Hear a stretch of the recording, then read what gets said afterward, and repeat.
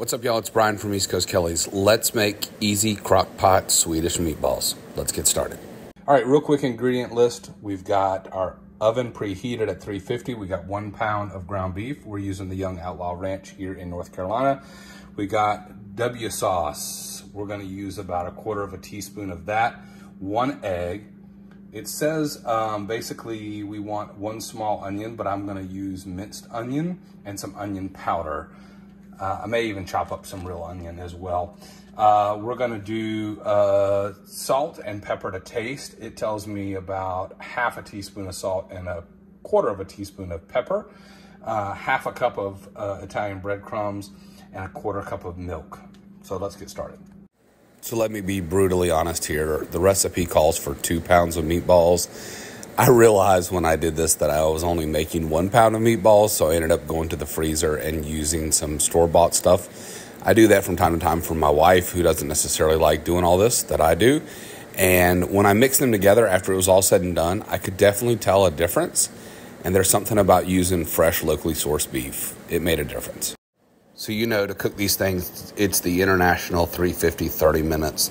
I love doing these in the smoker, but that's usually for things like meatball subs, so I decided to do it in the oven this time. Okay, now that these are done and cooled, we're just gonna put them in a container, and these will keep at least 3 days as far as ahead of time for prep. I'll be coming home and setting this around lunchtime. See you in a couple days. Okay, so it's really early. I forgot to post or record as I was putting this together, but it's really simple. It's 2 tablespoons of A1 steak sauce, our 1 can of beef broth, and our 1 can of cream of mushroom soup, and our Lipton onion soup mix. And then we're just gonna whisk this up.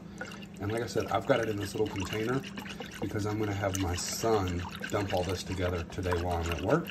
Put it on low, it'll go for 6 hours. So from noon until 6 p.m., 5, 6 o'clock, and it'll be good. All right, so come back once it's been 6 hours in the crock pot. Okay, y'all, we've been going on low for 5.5 hours. I just stirred this and forgot to show you. This is 5 hours in. I'm gonna turn it up to high for the last hour because I really want this to bubble. Again, I've got 2 different types of meatballs, the ones that I made and then the store-bought. You can tell the difference in the texture. It's all good. No one's gonna know any different. You can see this has been bubbling, slowly cooking. I'm gonna give it a taste test.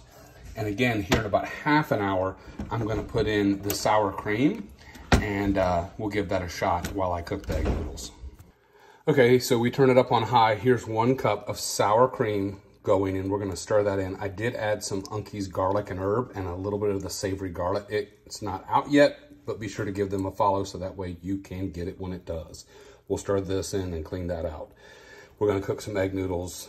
We'll see when we get back. This is gonna go on high another 1/2 an hour to kind of just separate all that and get it all creamy like a gravy. Okay, noodles are done.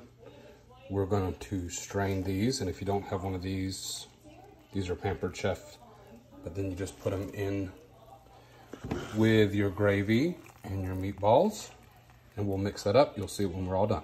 All right, so there it is, all mixed up with the mushrooms and the meatballs and the sauce. You'll see it's a little runny. I give it about 10 minutes to thicken up, and it'll pull into those noodles as well. So I hope you enjoy it. We love it. It's a family favorite in our house. And shout out to Jackson for putting this all together today, so that way we would have dinner tonight.